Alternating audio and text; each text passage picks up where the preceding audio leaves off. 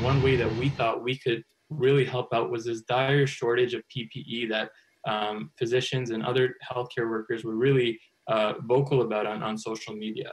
More than 70 medical students from across the GTHA have banded together to help frontline workers in the fight against COVID-19. They are doing this with the help of a 3D printer. We're using 3D printing technology to make face shields, which are a form of personal protective equipment that can help prevent the spread of viruses that spread through droplet contact. And I can show you an example of one that I have here. This is what it looks like.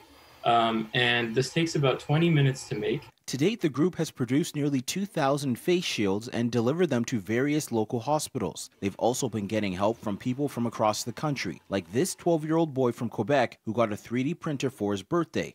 He heard about this initiative and decided to help. It's been really inspirational for us to see that people from all walks of life are really coming forward and doing whatever they can to support not just our initiative, but really unite together as one humanity and try to defeat coronavirus or COVID-19.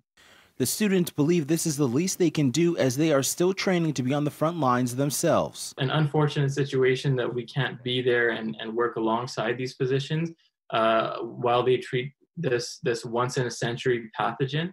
But I think at the same time, it's been really inspirational to see these role models, these people who one day we're going to be working with as colleagues and learning from. It's been really amazing to see them set this example of working tirelessly, putting others before themselves. The group is looking for as much help as they can get. They say that the current demand exceeds 20,000 face shields. If you'd like more information, head to our website, citynews.ca/extras. Brandon Rose, City News.